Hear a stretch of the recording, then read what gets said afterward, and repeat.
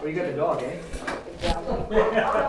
And I'm not used to that, so I don't want to disturb. Would you, Give her too long to come home to a queued up folks. No, I don't think so. I know. would you, Bring your school bag. excuse me? You need a school bag. Yeah, that's it. Shh. I just wanted, it's just because I have a little bit of more than usual to cover. So that's why I would like to start straight on time, kind of right now. I don't want to wait for the people that come late today, simply because I don't have enough material to do 2 sessions, but enough for maybe an hour, 10 minutes at the most. I think it's going to work out properly. Thank you so much for understanding this. We have a meeting of the board. We have a meeting of the board after the class at 12 sharp. And if you want to stay for this, you can stay. And if not, no big deal. We'll see how it goes from there. Once again, thank you for coming this morning. Some people are absent, working. Marilyn is not here today. Brendan is not here today. And I don't know about the rest of the crew and so on. I would like to have you this morning in Colossians chapter 3 rather, verses 18 to 21. And on your outlines, page 2 of your outlines, second page of your outlines, which is the last also, under Roman 5, and you scroll down under Be the Guidelines, and you go to Arabic number 2, In Our Home. Because it's capital B, the guidelines, practical applications for our calling that we receive in the Messiah. And then we did the everyday life 2 weeks ago, or last week. And then we do In Our Home. I want to thank you also for those, this is work, good, thank you for asking, I appreciate that. I want to thank you those who follow. There is quite a few number actually that follow on the YouTube channel, and I appreciate that also. Why don't we take a time of silence, and then I will bring you to the study, and we will finish it today for sure. So sharpen your pencils. I'm not going to go terribly fast, but we will make it work.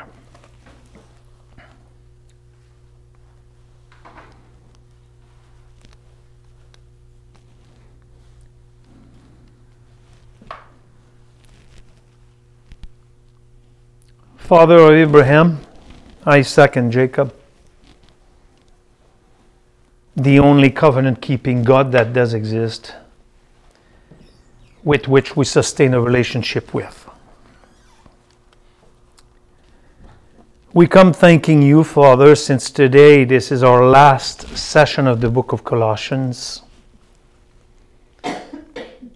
After having studied together Galatians in its fullness, Ephesians, Philippians in this book, and especially Ephesians and Colossians, Father, which books to ground a person in the body of the Messiah. What it is to be a church saint, what it is to partake in the church for what's left of it, and what it is to walk with you. We give you thanks this morning for your kindness and patience. Help me, by your grace alone, to be able to finish it properly, as I always do in a sense, to apply the best of my abilities to teach these books with an extreme carefulness. We pray this, dear Lord, in Jesus' name. Amen. Caroline, join us. Colossians chapter 3, verses 18 to 21. I don't need to make a review at this time. We just go under capital B, under Arabic 5, the guidelines and practical applications of our calling. In Our Home, chapter 3, verses 18 to 21, where Paul here is a little bit more practical. Come with me, 3:18. We read straight down to 21. It's not a long section.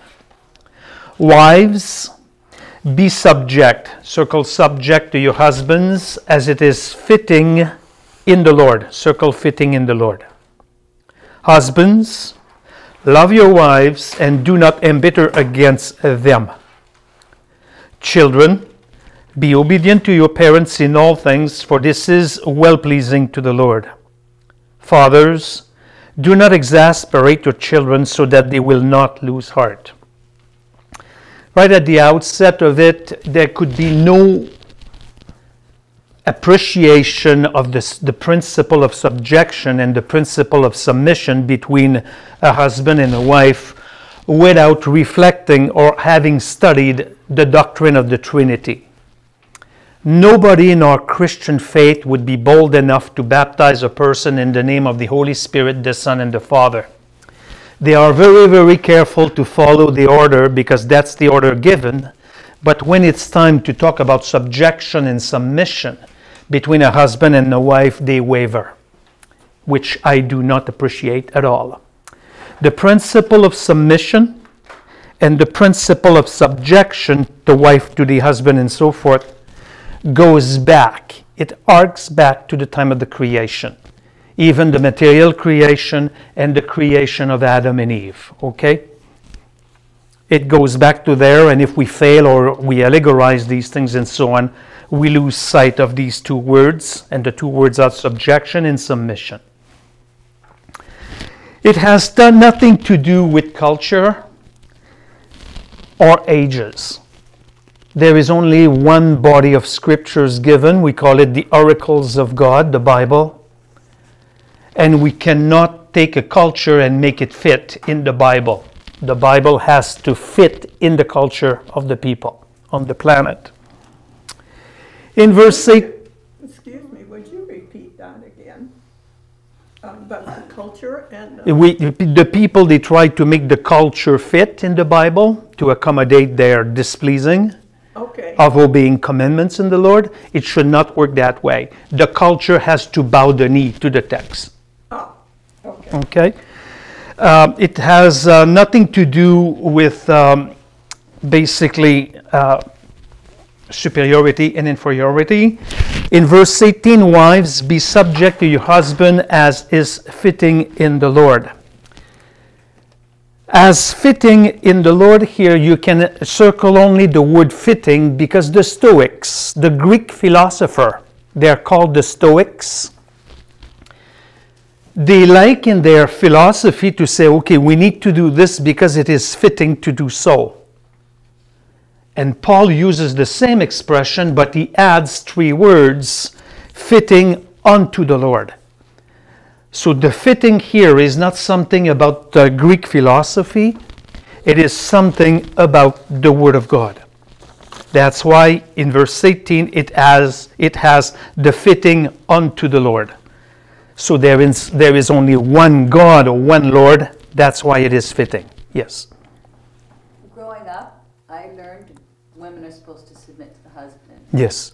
But I was never taught the second half, and it's the same with the long hair. Women should cover their heads, but they never say, and men, like so many preachers, women submit, women cover their head, but they don't talk about what the men are supposed to do. That's it. But we need to address both issues. It's the spirit of rebellion. That's it. This is a resistance to the Word of God. Like I was explaining at the beginning, just make sure that we keep it concise because I have quite a bit of a... No, don't be sorry because you were not there. I have a kind of a full session to do because I don't have enough to do next week and I don't want to go there. So it goes back to the notes of Ephesians. You can compare your notes in Ephesians chapter 5 verses 22 to 24. He talks again the principle of subjection, the wife giving it a picture. But keep in mind and make a note that in Colossians here, Paul uses the same wording for home. About the principle of subjection, Paul uses the same wording for at home. And when he does it in Ephesians chapter 5, he does it in relationship to Christ being the head of the church or the head of the bride. So you can see that you have more than one passage to lean on and to understand these things. Okay? I repeat the last statement, which is good, because together we have done Ephesians. So when Paul wrote both, he wrote Ephesians. In Ephesians, his emphasis about the subjection and so on and the obedience too, it's in regards to Christ, the head of the church. And the church member has to be in subjection to the head, meaning in subjection to Christ. But here in Colossians, it talks about the relationship at home. It has nothing to do at the church meeting. It's in the church daily life. Okay? Verse 19, husband, love your wives and do not embitter against them. The word husband here in the Greek is andres, A-N-D-R-E-S. And it refers here to a male only. So this is the husband.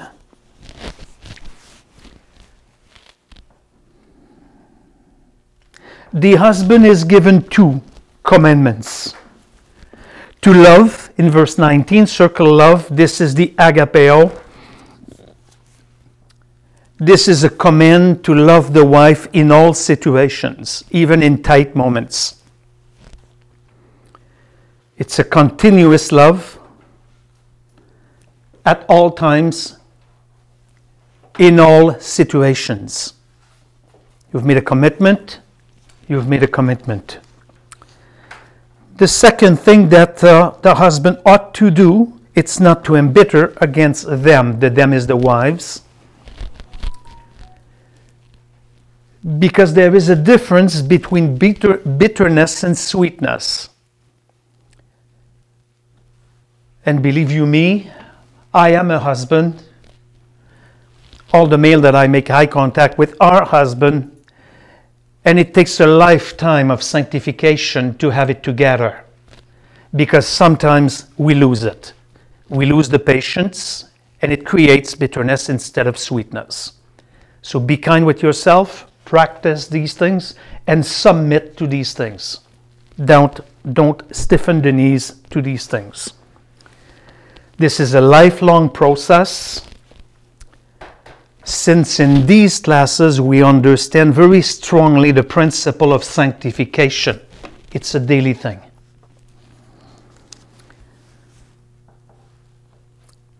These scriptures, like my sister was pointing out, Caroline, are not very much expounded nowadays, simply because of the satanic warfare and the world system that basically overflows onto the church. Ladies, the Women's Day and everything has crept in the church, so that's why right now churches as New Life here, they start to allow, a few years ago they started to allow women elders, and now women can speak. So they are not out of the bush. The issue has to be dealt at the core of these things. Women cannot be elders in the church, and women cannot preach in the church. All right? And males are also to blame because they do not take their responsibility to do so. Okay? So just keep that in mind so that our walk may make a difference, trying to attract the people, not with cultural and slackness issue, but to attract the people to a God who is demanding order. Verse 20, children. The children is tekna. I will read that down for you. This has to be noted later.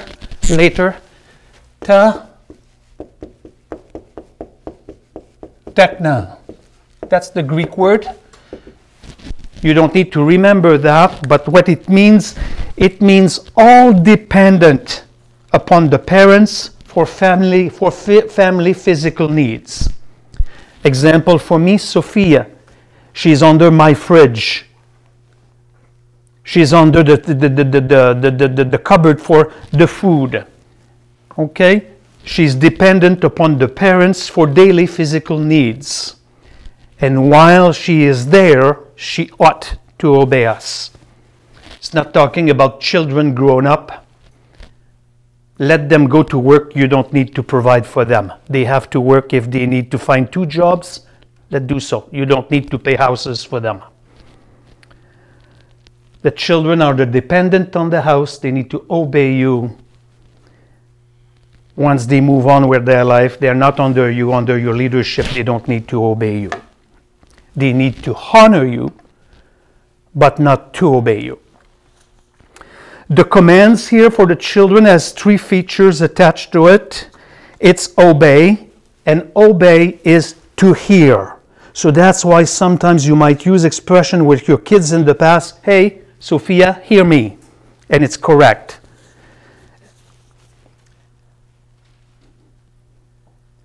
And the Greek word has the word upa, H-U-P-A, before the word for obey, and it means under. Obey since you are under me. Principle of submission, principle of subjection in the family. Upa kuete. Like this. Upa, it's the part that means under. Kuete. Okay? Obedience under the leadership of, under the authority. They need to be taught to listen and obey, and believe you me, it's a ballpark today with everything that they have access to. Number 2, out of 3 things in that verse, circle parents. It's not 2 moms, it's not 2 dads. It's the mama and the dad together, the husband and the wife, male and female. Anything outside of that is not acceptable in the scriptures. They need to see a witness and a godly pattern displayed by the parents. And again, it's in the context of saved parents here. Unfortunately, there is context apart from this one when the parents, one come to Christ or none is to Christ and so on. But still the biblical principle. But in the context of Colossians here, it's saved parents. Because I was brought up in a non-Christian family. However, I was given good values, not all the time. But I was given good values that basically permeates to the world system even if they don't sustain a relationship with Christ. Number 3, you circle in verse 20, in all things. What is in all things? It's in all things, daily life. Playing, church, beach, restaurants, social activities. It's in all things. Ask me why all this. You have the answer in verse 20 at the end. Why all this? Because God is pleased by this. God is pleased by this. He likes it when the people submit. They see mom and dad having a discussion. The mom should say to the husband, husband, I gave you my input, husband. Now, husband, you call the shot. It's for you to make the decision. I will approve and be behind your decision no matter what. The kids, they hear that. So it becomes for them, oh, mom is not resisting and trying to be above daddy, so I should take my place also. Good luck nowadays with all that stuff. Okay, we're doing well. Am I doing too fast? Okay, just want to make sure that we treat seriously. Verse 21, fathers. Of course, it does include here both mom and dad, but he says, fathers, do not exasperate your children. Okay, I like the word exasperate in Greek. Make a note of this one. I'm going to erase a few words here to accommodate.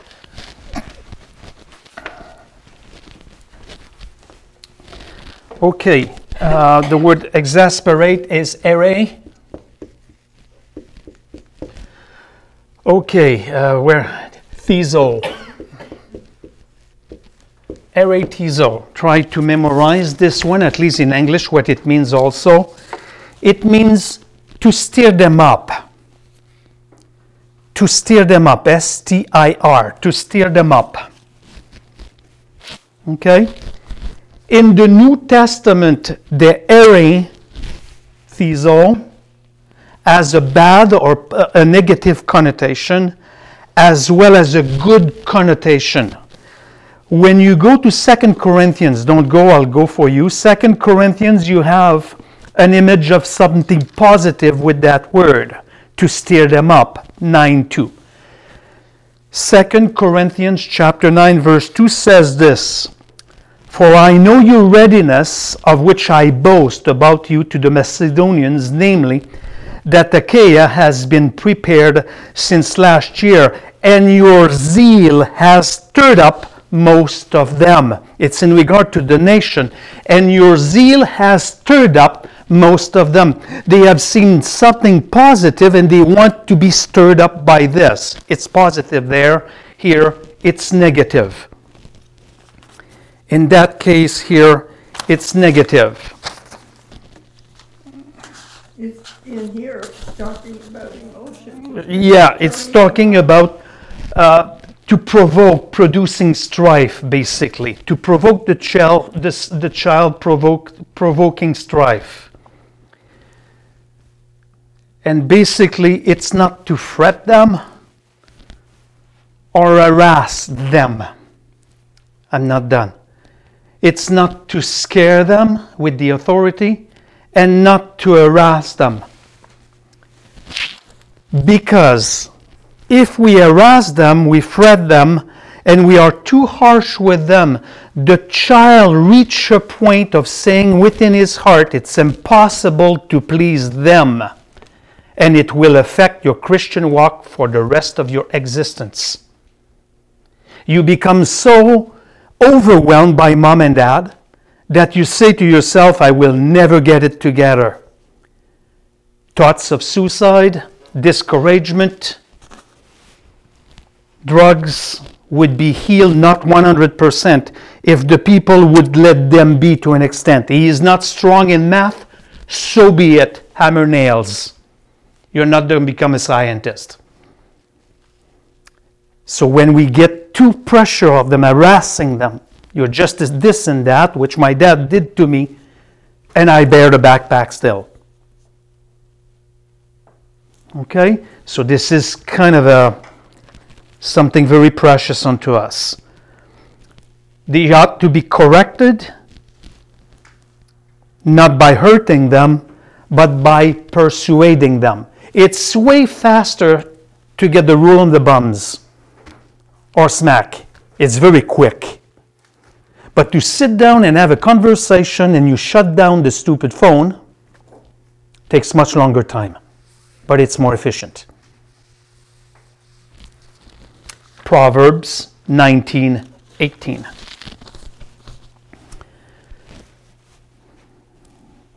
Point number 3 on your outline, slave-master relationships. 22:4:1. Come with me. Masters relationship. Masters. No, verse 22. Slaves. Circle slaves. In all things obey those who are your masters on earth, not with external service as those who merely please men, but with sincerity of heart, fearing the Lord. Whatever you do, do your work heartily, as for the Lord rather than for men, knowing that from the Lord you will receive the reward of the inheritance. It is the Lord Christ whom you serve. Circle that sentence. It is the Lord Christ whom you serve. For he who does wrong will receive the consequences of the wrong which he has done, and that without partiality. Masters, grant your slaves justice and fairness, knowing that you too have a master in heaven. Draw a pencil line after that sentence. This is point number 3 on your outlines. When you go back to verse 22, don't be offended by the language of the Old Testament here or the New Testament. You can put, if you want, employees. The word slave is used there because in the first century Israel and even prior, people were having slaves for agriculture purposes. Not only for agriculture purposes, but also for indebtedness. If somebody was not capable of paying a debt back, he became a slave until the year of redemption. And God doesn't want mistreatment of the slave like we picture in our mind right away, chained and beaten and so on. Mankind did that, but not God. Slaves were to be treated as pearls also in the eyes of God. So, for the sake of what's there, simply put, employees, employer. It talks to you right now, those who are bosses and have employees under their wings and so on. That's exactly what it means here. Verse 22b, slaves, employees, in all things obey those who are your masters, your bosses, on earth, not in heaven, of course, not with external service, as those who merely please men, but with sincerity of heart, fearing the Lord. The stress is on daily obedience to those above us. Where he says in verse 22, in all things, beloved, it's in pleasant stuff and unpleasant stuff. When the washrooms are dirty, somebody has to scrub them. The boss has the right to say, the washrooms are standing and need to be cleansed or to be cleaned. It has to be done. In all works, there are things that we don't like to do. However, they have to be done with sincerity of heart and done for the Lord. There is an unless here. There is an exception. If your boss is asking you, requesting the employer to do something completely outside the scriptures, violating the scriptures, it doesn't matter if the boss is saved or unsaved, seek another job.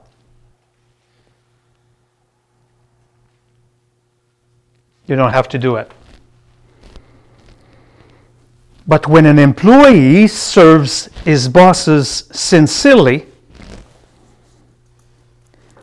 understanding Christ the way he served, he does not seek, the employee does not seek to be seen in the shop where he bends down to pick up a piece of paper or a chocolate bar on the floor.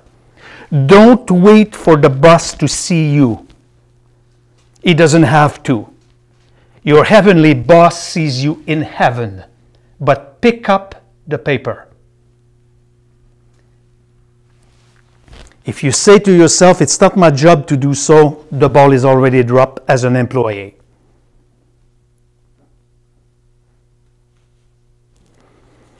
Because we do not think, and it is the crossing of the line of understanding the most menial task.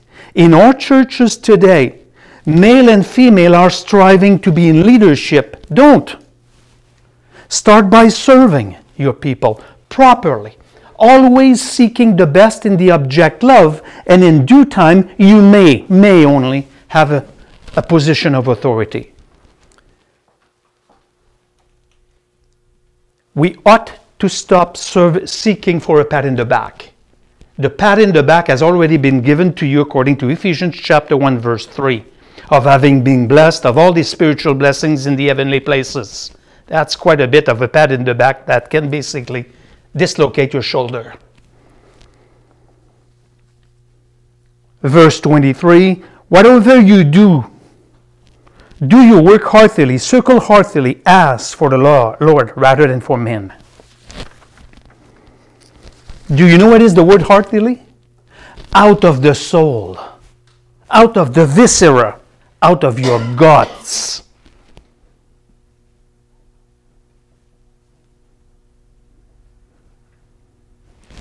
Out of the soul.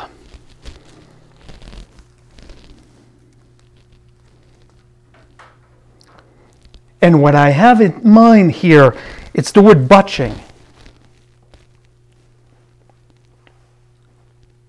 Nowadays, the tendency with the speed by which we travel life in all areas of work, car dealing, name it, we botch.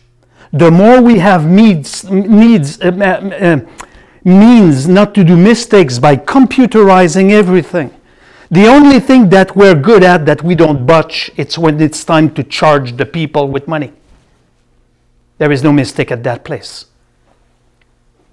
Having said this, put Proverbs chapter 12, 24. and put Proverbs 18:9. Keep in mind one thing, beloved, and I do here, I'm not going to boast, but I do here spend a lot of time by myself where nobody sees me. Keep in mind at work, nobody sees you for some people when they work overtime and so on. But God sees the stewardship that we apply in these worldly situations with the world system that we work because you need to work to make a living and so on. Okay? Your boss might not be looking at you all the time, but God does. Okay? Can fool your boss, you can fool him easily. But there is one that cannot be fooled, and you know his name.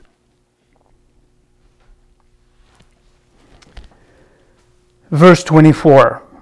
Knowing that from the Lord you will receive the reward of the inheritance. The right pat on the back. The pat on the back on this earth are not much value. It's good to be told good job. But here, when he says, knowing that from the Lord you will receive the reward of the inheritance, it is the Lord's Christ whom you serve in everything.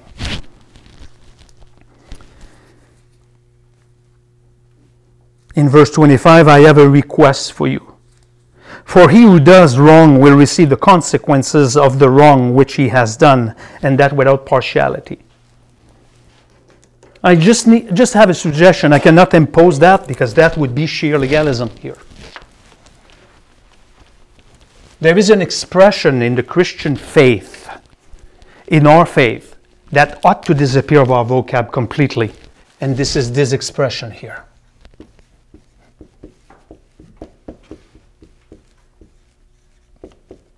I swept the floor, didn't do the bathroom. Good enough. Not in Christianity. I know of a man, a very good man, a God man. His name is Yeshua. He happened a few months ago to come on earth to accomplish, this is your Good Friday right now, the totality of the plan of redemption. He could have cut his finger. There would have been blood. He could have decided, I will provide the atonement for my people. I'm going to cut an arm. Blood will be shed on the ground. My people will be forgiven. Good enough.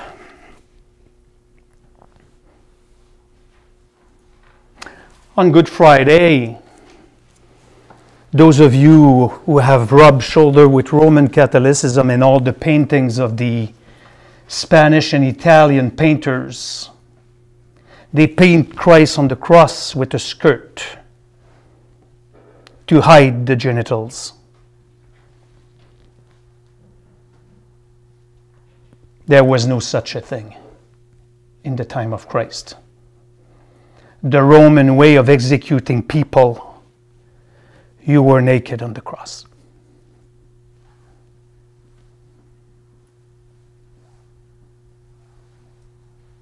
For the last 3 hours out of 6 hours on the cross, the last 3, the first 3, he suffered the wrath of man.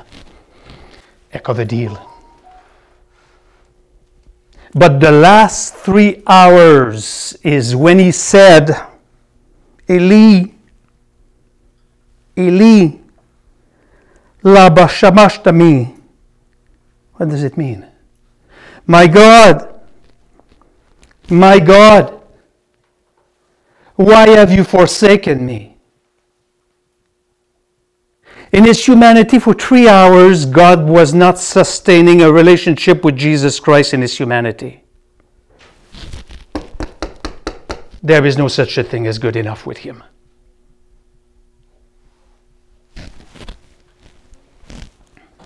In his humanity. In his humanity was separated, not in his deity, cannot be. Christ took the penalty of our sins down to the last dredge. Who likes wine here? When you have a bottle, you don't drink the last drip. Today we do because of the chemical system that we have. Back then, the last drop you don't drink because that's the raisin, that's foggy. You don't taste that part. So he took the cross down to the last drop of what we throw in the garbage. And then for him, it was well enough. So what's my point here? To show off? No, my point is you're given a task in Christianity. You're given a task in donation. There is no such a thing as good enough.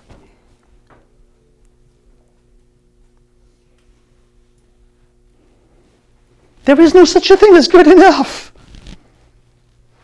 Yeah, but it was 10%, Father. Really? I don't count the percentage. You're not under the law. Why don't you do 44.1%?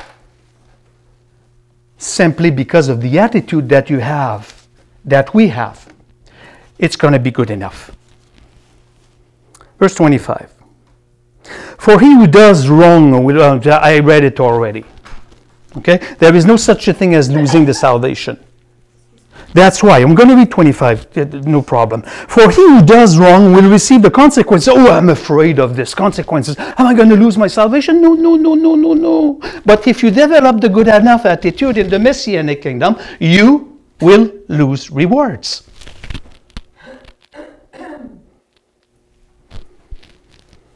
First Corinthians chapter 3, verses 10 to 15, about losing rewards.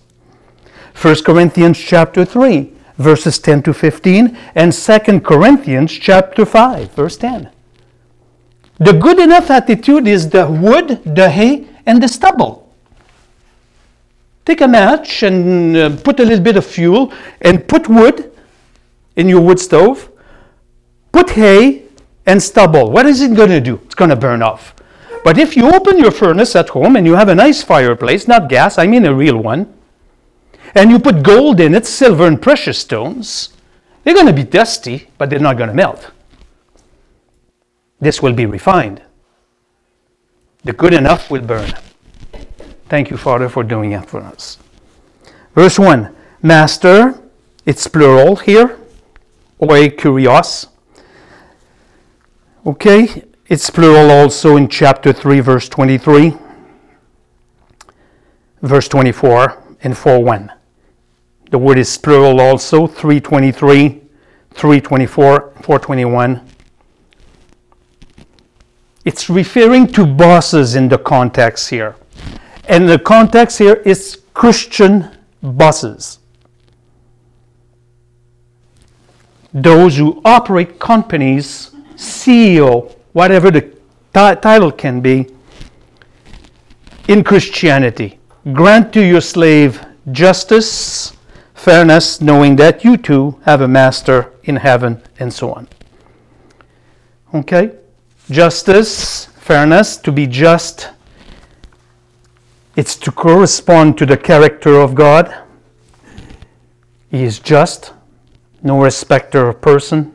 Fairness, equality of treatment. Fairness, equality of treatment. Here, just for the sake of the crowd that we are, I'm going to give different interpretation are given here for fairness. I'm going to give you a few choices that you can, bosses, ponder upon, chew on slowly. Specifically with the word fairness. Grant your slave justice and fairness. Number 1. Emancipation. Emancipation of the employees, meaning liberty and independence, should be given equally. Liberty and independence. To emancipate the person, that's the employees.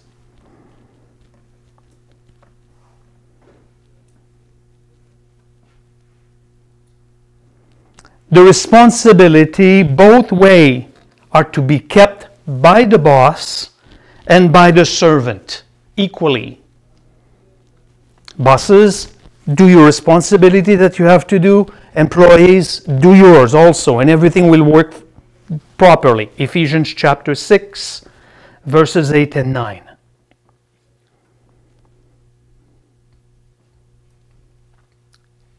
Number 3, I like it. It's to give the same treatment that you bosses got from God. Give it to the slaves. Give it to employees. What does it mean? Put your own showing grace, patience. You will have to fire. You will have to fire. Do it biblically. I fire you because of this. No bushing around, beating around. Because it's slow. I firing you because you have a good enough attitude, and I'm asking above this. Stop. Give me your keys back. That's biblical. The truth. Number 4, equality in spiritual brotherhood. Of course, this is difficult for bosses because you have a number of employees not sustaining a relationship with God. Love them anyway. And when they are around and you talk to somebody that do sustain a relationship with God, carefulness here. Wise as a serpent type of thing. Number 5, same task, same excellence, same pay. In other words, should not have the respect of person. You give an increase, give it to all.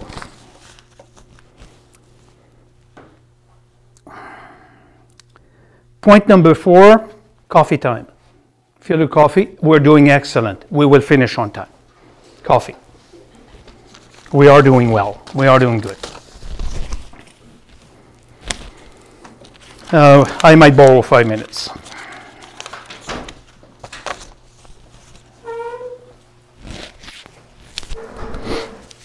Okay?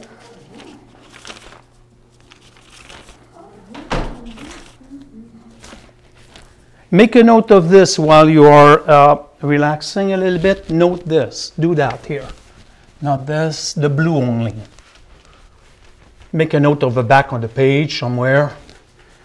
I will reach the conclusion pretty soon.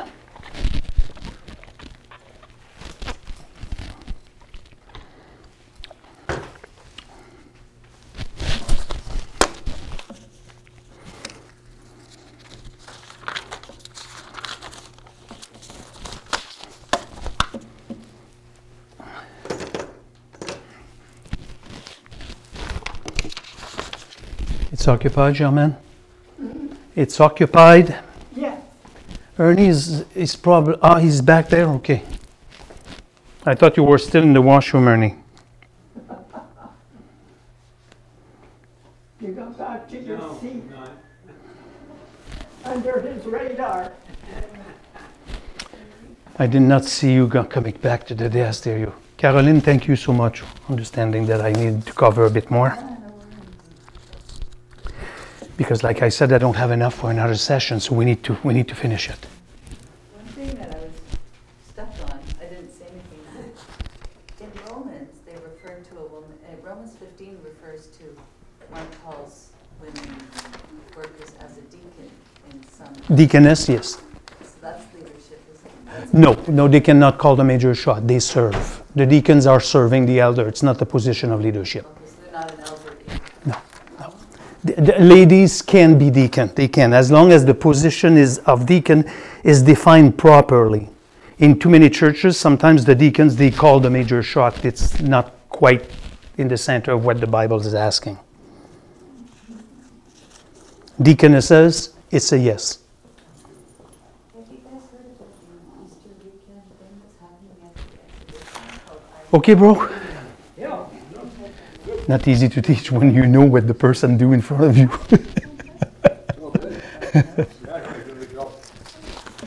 Because I know, you know, so you tend to, okay. Who's in the washroom? Germaine. Okay, we'll wait and we're doing very good actually.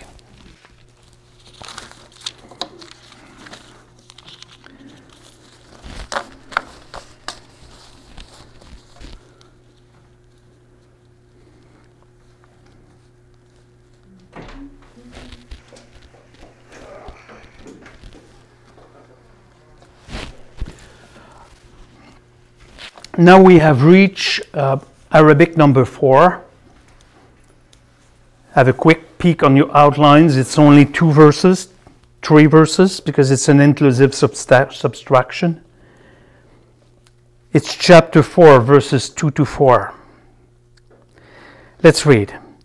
Devote yourself to prayer, circle devote. Keeping alert in it with an attitude of thanksgiving, circle keeping alert.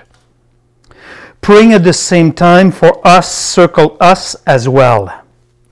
Circle that God, circle the word that.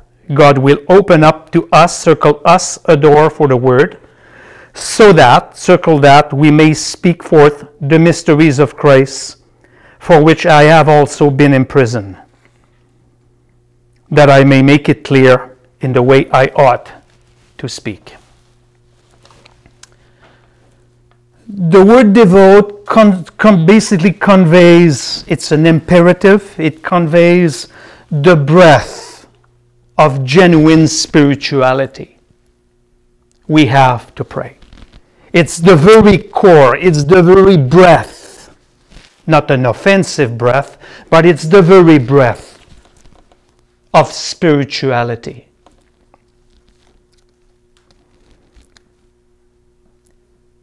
And he says, keep alert also in verse 1. That's the same alertness that Christ, when he prayed in Gethsemane, take the cup, take the cup, take the cup. It's to pray with anticipation. God said, drink the cup, drink the cup, drink the cup. But he was anticipating to be delivered from spiritual death, and he was. Very good example. It's in Matthew chapter 26, verse 38.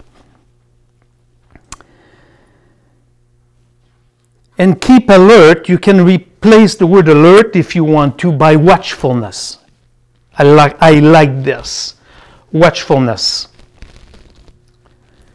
What is alertness or watchfulness? It's a mental alertness. It's a mental vigilance in the spiritual realm. I repeat, watchfulness or alertness, it's mental watchfulness or mental alertness, and a vigilance in the spiritual thing. And unfortunately, those who are amillennialism, not believing in the return of Christ on the planet, cannot have this mental alertness and mental urgency and mental vigilance that he is coming back to reign on this planet for 1,000 years. And this is a beautiful anticipation that we don't have the right to allegorize. Of course, we need to anticipate the rapture first, but you might not be raptured. You might not, Ernie. We're not getting younger, brother. I don't need to teach you that, Father. Are you going to get raptured? Sure hope so. Yeah, sure hope so, but there is a percentage of chance that you might not be. And the mental alertness and the mental spirituality of it, and as if you go tonight, you're coming back with him. To reign with him. Heck of a deal. That's a mental spirituality of something that is more than tangible. It's something to watch for. It's beautiful. In 1 Peter chapter 5, verse 8, we need to think about the false teacher. False teacher because it's the content of Colossians. They are the ministers of Satan. 2 Corinthians 11:14 and 1 Peter 5:8. 2 Corinthians 11:14 and 1 Peter chapter 5 verse 8. It's just to put you in the context of alertness in the primary context, which is not the second coming. It was just an example of what Colossians is all about the false teacher around in the Lucas Valley. Verse 2b, thanksgiving. Simply put, 1 Thessalonians chapter 5 verse 18. 1 Thessalonians chapter 5 verse 18 says, in everything give thanks, for this is God's will for you in Christ Jesus. This is something that I have to work on. In everything, give thanks instead of complaining or being stressed out. This is a weakness in my walk. I need you to be thankful around me so that you may display and that I may borrow your perfume fragrance of it. 3 and 4, praying at the same time for us as well, that God will open to us a door for the word so that we may speak forth the mystery of Christ, for which I have been imprisoned. When Christ was manifested in the flesh, when he came on earth as a man for 33 years roughly, he never asked anybody to pray for him. Really? Really. He never asked anybody to pray for him because he was God. But Paul, when he says for us as well, Paul is not quite God. He's a bit like Francois. He has a sin nature that he bears with. So he's asking the people to pray for him. Like I would like to ask you to pray for me, and it's not in the, for him it was in addition, not substitutional. You don't stop praying for other things. You add us in your prayers. Add me in yours. Verse 3b, I ask you twice to circle 2 that's. Praying at the same time for us as well, that God will open us the door. That will have a double usage here. And the first usage of it, it's an open door because Paul is an evangelist. He is a prophet, yes. He is an apostle, yes. But he is also an evangelist. That he might have open door to evangelize the people.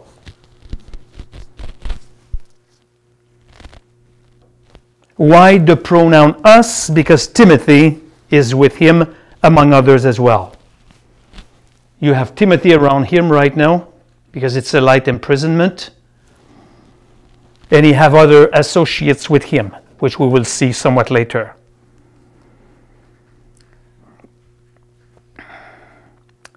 I need to make a statement here that will put things in perspective. Did you know something? That there is no power in prayers. The Muslim pray 3 times a day, by the way.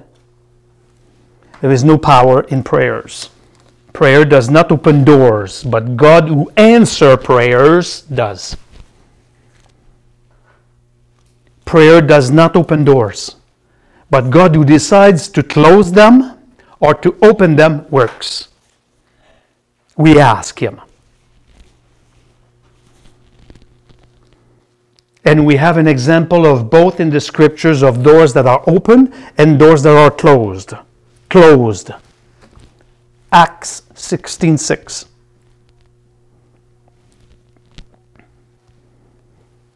Acts 16:6, you compare that with 1 Corinthians 16:9.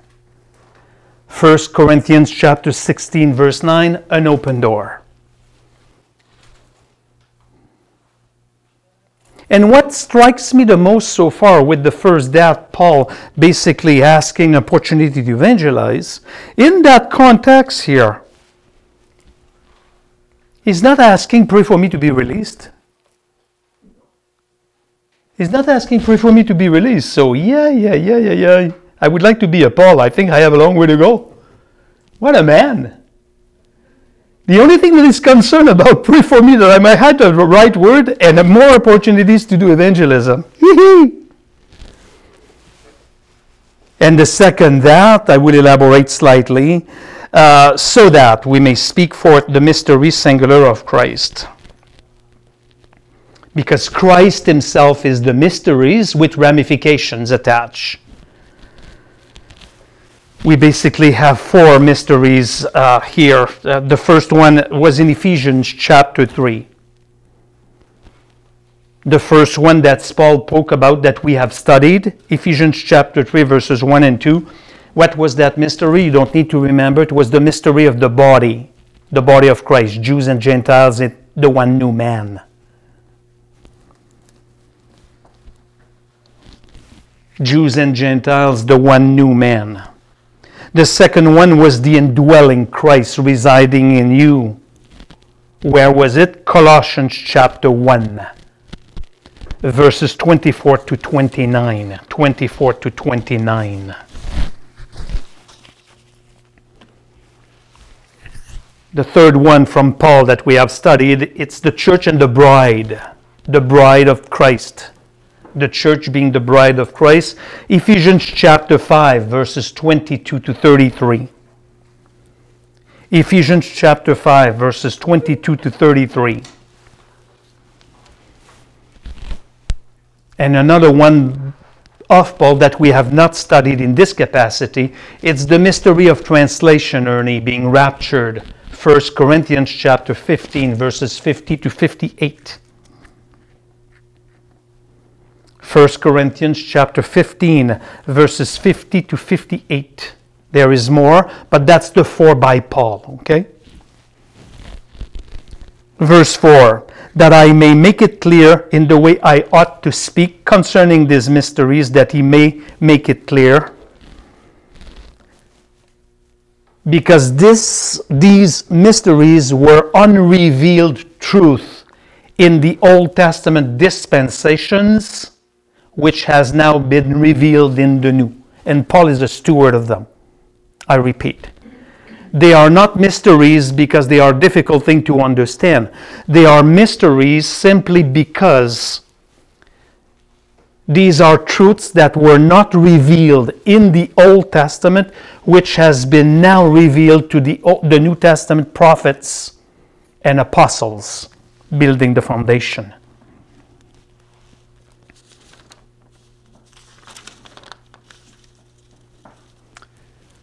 Arabic number 5 outlines in Witness and Speech, chapter 4, verses 5 to 6. Conduct yourselves with wisdom towards outsider, making the most of the opportunity. Let your speech, logos, always be with grace, as though seasoned with salt, circle seasoning with salt, so that you will know how you should respond to each person. It's witness of speech. Circle, conduct yourself. The context, witnessing. What do we display as perfume? Spiritual perfume. And it means to walk among the outsiders, which are given to you daily opportunities, unsaved people, to walk among them with wisdom, that we may, male and female, be attractive to them. You know, when people say to you guys, ladies, particularly men, nice hairdo, that's what Kathy does for the people, and they leave the shop. Wow, all arranged and so on.